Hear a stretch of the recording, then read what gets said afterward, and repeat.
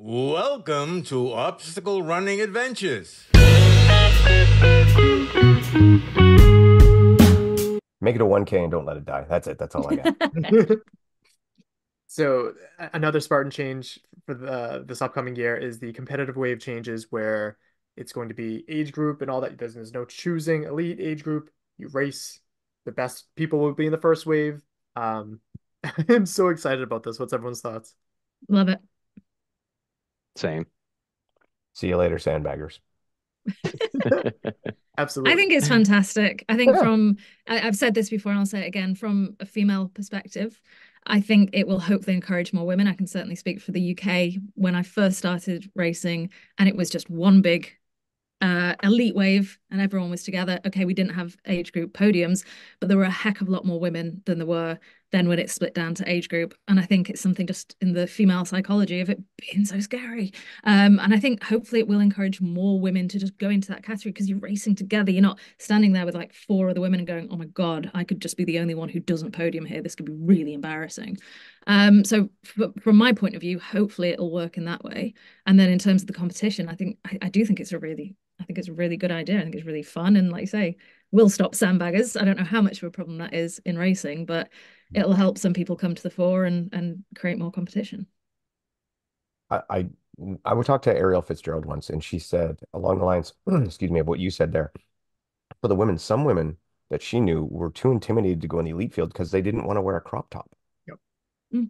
And the kind of thing, because there were so few and everybody was so exposed Mm. and all that, so they felt intimidated. And I think like you hit on a good point that not a lot of people think about that, where it is the intimidation factor. And now it's just the racing wave, essentially. It's just the Yeah. competitive wave. You don't have to, you can blend in a little more if you're nervous about it and you can go. I think that's great. I think it's a solid point that not too many people think about. Yeah, and they originally went to having the competitive wave and then the age group waves because they had this big elite wave, but that's all you had was the podium for that. And so there was all these people that were like, we need somewhere to compete.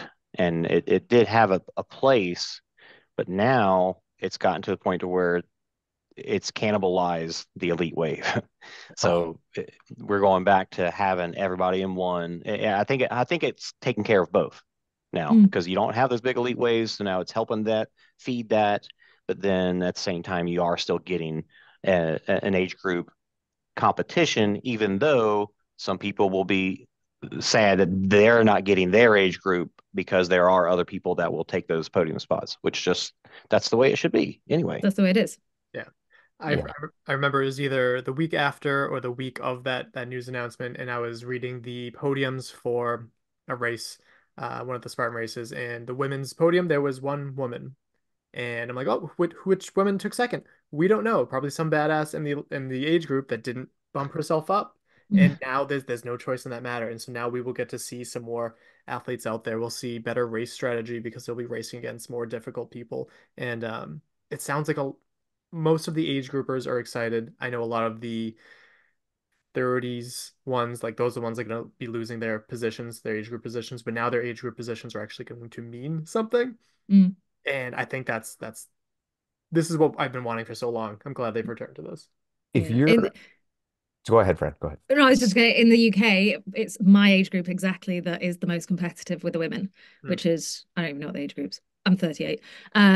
So that's the most competitive one. I remember looking at some stats from it was the British champs, which wouldn't technically apply, but still, and my whole age group podium would have been filled with women and I wouldn't have a chance, but I don't have a chance anyway. And I can say the only criticism that I've heard of it is people going, but I'm not going to podium as age group. And it's like, well, then try hard. Yeah. I could I podium at age group by turning up to a race? Yeah, by turning up to a race, which is why I've never bothered doing that because it kind of lost the fun. And I couldn't podium now anyway without a heck of a lot of work. But oh my gosh, you have to work harder to succeed in a sport. Eesh, tough. Yeah, And it does still depend on the race. mhm. Like Sure. there's still a zillion races. There are going to be smaller races that you can still run age group and or run competitively and still win age group or maybe even elite because there's not that many people there. I think my comment is kind of pointing out so many people, not so many, a handful of people were looking at it purely from their individual perspective, Right. which was, I am going to lose out on this. Yeah. If Yeah, you're which I'm one of saying I those, don't think they are. I don't think they would necessarily will in the way Mm, that they think of it. yeah, very possibly, actually. Possibly if right. you're one of those people who are worried that you're going to lose out on your age group podium because you're in that, say, 25 to 35 area in around there, well, you probably should have been running elite anyway. Yeah. And you should take more pride in coming in the top 10 in the elite than you should in winning an age group, or at least the way it was now.